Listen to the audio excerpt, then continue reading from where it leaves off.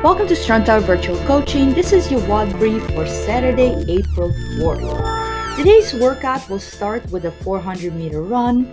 As you're running today, think about falling forward and catching yourself by bringing your heel right underneath your butt cheek. If you guys are not able to run for distance today, you can go ahead and set up some cones or markers for yourself and perform 10-meter, that's about 50 feet of a shuttle run. You don't have to touch the ground today. As soon as you cross that line, that's one. If you guys don't have ability to run at all today, we can go ahead and sub out our running with 15 tug jumps.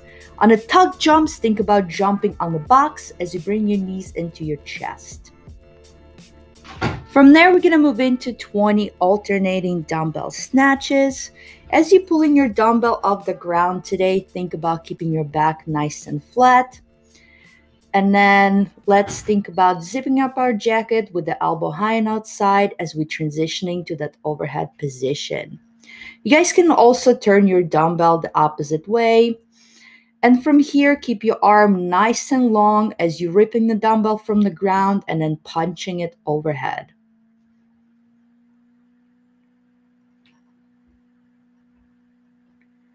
You guys can also use your kettlebell for this movement as well. The kettlebell snatch will start a little bit more like a kettlebell swing. You're going to go ahead and hinge your hips back. Keep the kettlebell as close to your body as possible and then turn it over aggressively at the top with your arm extended. Remember, at the top, the kettlebell will flip, so it might feel a little bit uncomfortable on your hand. Just make sure you're going a little bit slow with the turnover so you're not slamming the kettlebell against your wrist every time. Odd object ground to overhead is the next option. On this one today, keep your arms long, object nice and close to your body as you're transitioning from ground to overhead position, and make sure you're keeping your arms locked out at the top. Punch to the ceiling. All right, from there we're going to go ahead and move into our single arm overhead squats. On the overhead squats today, you guys don't have to alternate every single time. You can alternate sides as you choose. This movement might be a little bit more challenging, requires a lot of thoracic mobility, right? That upper back mobility. So if that's not happening today, we have some scaling option for you coming up in a second.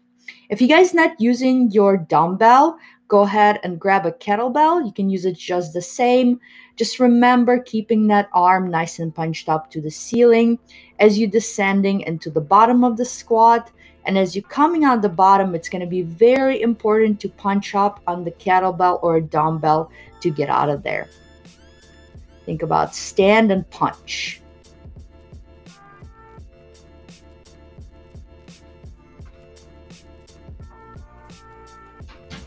All right, if the overhead is not happening today, you can go ahead and bring the dumbbell in the front rack position. Think about keeping your elbow nice and high as you're descending into the bottom of that squat. Once again, you guys can switch in as many reps as you choose. On your kettlebell front squats, your elbow is going to be sitting a little bit lower on your body.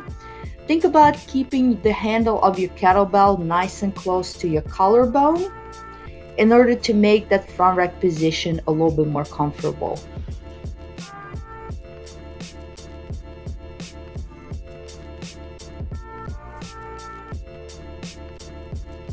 And then if you guys have your odd object handy, you're going to go ahead and hold it in the front rack position, nice and close to your body as you're descending in the bottom of your squat. All right, you guys, that's it for today. Can hear about your workout. Go get it, friends.